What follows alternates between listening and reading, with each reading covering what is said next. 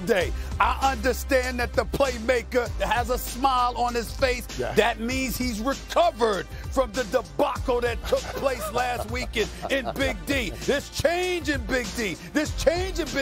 I guess that's the reason he's smiling, acting like it makes up for the fact that they got to wait until at least another year before they can even talk about being a championship contender. I'm not letting them get away with that. The playmaker has explaining to do. Plus, we had an AFC and NFC championship game. One was a dud. One was epic. It doesn't matter. It's first take. That means everything is epic. The boys in the house. I'm live from L.A. He's in New York City. It don't matter. It's still first take, baby. Let's go. Let's go. The Chiefs entertaining the Cincinnati Bengals for the right to go to Super Bowl 57. Mahomes will fire it late for the end zone. Caught! Marquez Valdes-Scantling! On 4th and 6, he flings it deep downfield. Chase makes the catch. There's the signal. Touchdown! 17 seconds left in regulation. He's going to get a first down, and now gets hit late. It'll be a 15-yard penalty on top of the gain. The biggest kick of his Chiefs' life. Butker's kick is up, and it is good! The Chiefs are going to end the season in Super Bowl 57. Good stuff. Good day. What's going on, everybody? Welcome into First Take. Thank you for starting your week with us. Crewed up, per usual. Danny Boy in the house, fresh from the game, the whole fam. Good. I saw that. Game was great. The playmaker, Michael Irvin, is back. Fix your face. I'm Molly. And Stephen A. got a haircut on the West Coast. Whoa. Why is he in my chair? What Who, is Dan? that? Well, why is he sitting there? Why isn't he on the other side? Why does he have to be in my chair? What is that about? Why wouldn't I be? Because you're cheap. And cheap people What's he gonna do, don't sit sit in my chair? Hey, dog. Stephen A. Dog, listen. Stephen A. 1, I am cheap. 2, Molly said you got a haircut? I didn't get Yeah, it. he I didn't got a get a haircut. haircut. I didn't get a haircut over the last. I mean, I've got a haircut, but it was a few days ago. Hey, when Stephen A. was messing with Dan the other day You can say, about Dan, parking pass. hey, yo, Dan, come talk to me when you 50. Come talk to me when you 50 plus, baby. Come talk to me when you 50 plus. All right. Come talk to me wait, when you look, Stephen. see if you look this good. Let's go. When you were on Dan the other day about the parking pass, man, I text Dan, I said, Dan, You did hey, pay for the parking pass, man. You got your family with you. What are you so going to cheap. do? Dan said, I'm not paying that kind of money. Nope. Stop texting me on this right Nope. now. I'm not paying. We were in the parking lot yesterday. Listen, you guys are a lot of fun, and everybody get at home away with enjoys that? watching you. But we also have actor and director Michael B. Jordan joining us live in the next block. So What we're a looking talent. forward to that. What a Yeah, talent. for sure. What a gift. All right. We ready to talk some football? Let's go. Championship games? Yes, let's do it. get it. Yeah. The AFC Championship game went down to the wire at Arrowhead on 3rd and 4 at Cincinnati's 47-yard line. Patrick Mahomes scrambled to gain a first down as Mahomes stepped out of bounds. Joseph Ossai shoved him from behind. The two tumbled to the ground on Cincinnati's sideline. Ossai whistled for unnecessary roughness, and that penalty led to Kansas City's game-winning field goal and a 23-20 win. Patrick Mahomes is now going to his 3rd Super Bowl in his first 5 seasons as a starter in the NFL. Beyond impressive. Showtime. What's the plan now? I'm going to celebrate this one first, so I'm going to make sure I get back with my team. I don't think we have any cigars, but we'll be ready to go at the Super Bowl. Arrowhead, you can call it Mahomes' house. Arrowhead they can save that or kick rocks, baby. They can save that for some other time, man. They posted a lot of bulletin board material.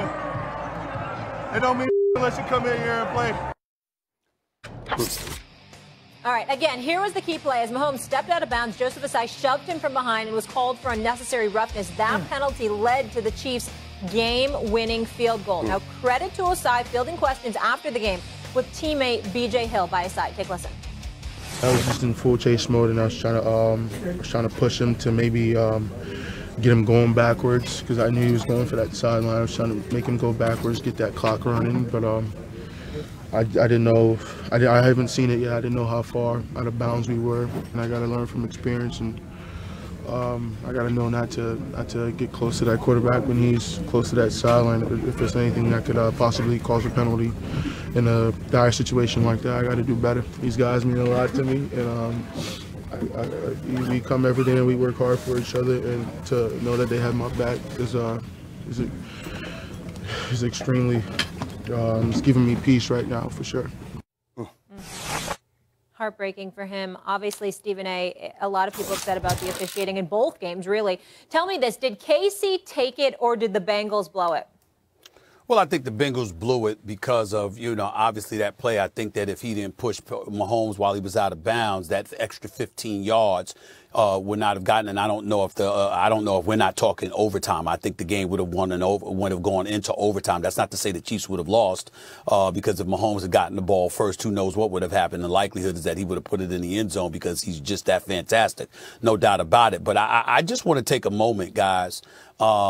Because I watched you guys on Get Up earlier this morning or whatever. I just got to give the Bengals a lot of love, man. Seriously, man. I mean, Osei played a good game. That defense showed up. People are talking like, bulletin board material. I hear my brother Rex Ryan talking his talk. I mean, you gave him be quiet. Why? I mean, everybody acting like they got bum rushed. They got beat down. That's a hell of a game. Yeah. Cincinnati came and they showed up and they fought their heart out. I mean, this game, if it were not for that penalty, a legitimate argument could be made. It's going into overtime. They were going back and forth, back and forth. Joe Burrow threw 2 interceptions, didn't have his greatest game, but on a 4th and 6, he connects with Jamar Chase. You see Jamar Chase, he was talking jump before the game. He showed up. T. Higgins was talking a little. He showed up. Joe Burrow was no scrub. He didn't have the game that Patrick Mahomes got. But, I mean, you got people out here talking like Cincinnati talked, and then they didn't show up. The defending AFC champions rolled up in the Arrowhead Stadium, and they balled, and they fought. Yeah, they lost, but it was a tight game. It could have went either way. Obviously, the officiating was god-awful. I mean, I'm not accusing the NFL of being rigged or anything like that. We're not going that far, but it was just awful. And for me to have Saturday night, which we'll get into later, and to watch the NBA officiating screw up the way that they did, and then to watch the NFL screw up the way they did 24 hours later, it's a pretty bad weekend for officiating. Let's just put it that way. There's no way around it. But in the end, I'm going to tell you that Burrow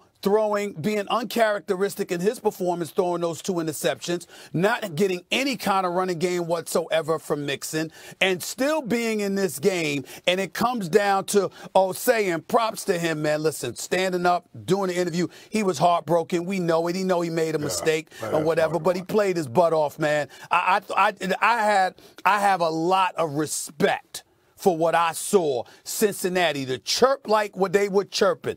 They showed up against Patrick Mahomes. I mean, they looking at him. I'm like, I didn't know he would be able to do what he did with a high ankle sprain. The way that he played last night, I mean, it was absolutely sensational on his part, no doubt about it.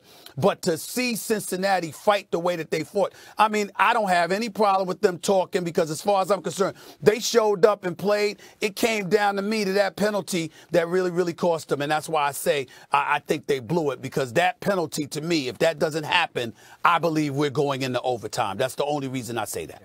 Yeah, and it was a great game, guys. It was a great game. And my heart bleeds for that young man, because I know I know he's going to live with that the rest of his life. Mm-hmm. The rest of his life, he's going to think about that moment, that play. Every year he lines up to play football. Somehow, somewhere, I hope that pain pushes him to his greatest promise, and he does great things in the league. But I know I've been in that situation. I got plays running in my head for the rest of my life, and I walked away with 3 rings. So I know that's going to stick with him forever. So you feel for him.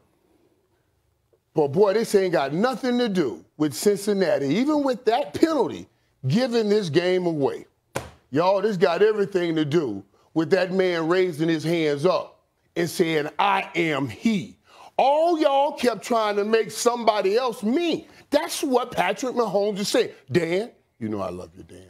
Hold on. I love you, Dan. But last week when we sat right here, y'all, we were right in here when Dan said, boy, I'm looking at Joe Burrow. And I think he's the best quarterback in the National Football League. Right. That's what you say. I think he's the best quarterback in the National Football League. And you started that little thing rolling downhill. And then the politician, they gonna jump in and call it Barrowhead and all of that. You put this man's legacy right on display. And this man said, no. I am he. on one leg. On one leg. Hey, if Patrick Mahomes was totally healthy and he had Tyreek Hill, he was at full strength and he won that game and Joe Burrow made all those mistakes, I said maybe okay, maybe they blew it. But Patrick Mahomes did it without Tyreek Hill and on one leg after all of y'all had said that he's not the best in the league. You saw every one of his teammates come up and say, we got your back. Yes, you are the best in the league. And don't tell me about bulletin board material. It did make a difference in this game right here. If ever you get a guy right after they win the game, the first thing players are talking about is what they heard and what they read. It makes a difference. No doubt, everybody will say, that don't make no difference. They're going to play hard. No doubt I'm going to play hard. But in every game, it's going to come down to, okay, it's not about skill. This is about will. This is man to man who wants it more. And when I start thinking about how you disrespected me and how you talked about me, I am going to get some more in my will to put on this field and win this game. And that was what we saw last night. Kansas City, good job for standing up and taking that crown back. Because that's what Patrick Mahomes did. That's what Kansas City did. All these teams spent the whole year. And I was thinking about this the other day. Every team in the AFC West, they build their whole roster to take down Patrick Mahomes and the Kansas City Chiefs. Yeah. And Kansas City and Patrick Mahomes just said again. Yeah. I am he. Dan O, I am he. You are really all right. Not anybody else, but Patrick Mahomes said, I am he. All right, to answer the question, the Chiefs took this. The Bengals did not took it. Patrick and really Chris Jones. Let me make something very, because you just trying to come at me right here. This is what I said last week. I said, right now, Joe Burrow is the best quarterback in football. That being said, Patrick Mahomes is the best player. Right. And he's the best player I've ever seen. He's the best playmaker in the NFL. No doubt. That's exactly what you said, Dan. Right. But that ain't what they heard in the locker room. All they heard was Joe Burrow was the best. I guarantee you he cares. Since Patrick stepped foot on the field in Week 17 of his second season in the NFL, I was like, this kid's different. Right. Or first season in the NFL. Right. I've called him the best player in the league for years. What I was saying last week was when it came to like the rhythm and timing, anticipation, all that stuff, I understand. Joe Burrow was doing that better. What happened yesterday was exactly what I said. The inexplainable. That's what Patrick does. Can you explain the Kelsey touchdown? Right. No, I'm with you. But how the heck does that happen? Can you explain the MVS touchdown? You sit there and go, but that's what Patrick is. Patrick's the best player in the sport. Joe Burrow was quarterbacking better. That's not a debate. That's a real thing. When it came to what the bullet points of like, oh, quarterbacking's this. Joe Burrow was cumulatively doing that better. What we saw was another vintage performance by Patrick. The reason why we go with that? Yeah. We go with that? We want to fight like brothers. Let me just say. Fight like brothers. Let me just say no, because I'm out here. But let me just say this, because when I went to therapy with my wife, they said to me, there are two parts of a conversation. It's what one says and how one receives. See, you got to realize what you said, but how they received it in the locker room is, oh, Joe Burrow's better. And then we got Burrowhead. All of these things added up to something, and you saw it. I don't think anybody actually thought Joe Burrow was a quote-unquote better player than Patrick Mahomes. Oh, no. But you knew how to break it down. But they only heard that he was better. And that's why they made the statements after the game that 15 is the guy. That's what made it so great. Right. Because I watched them guys protect their quarterback. That's what made it so great. Real quick, Stephen A., before you jump in, because I want to put into context what kind of happened really on both sides of the football. Right. So I thought Chris Jones had an Aaron Donald type of performance. He was beaten 38 passes by Cincinnati, 31 double teams on Chris Jones. So it was either Chris won or somebody else did. Steve Spagnuolo did a great job. But didn't double up on him on that last sack. Right. 100%. I have no idea they didn't chip him something, but his performance was so dominant that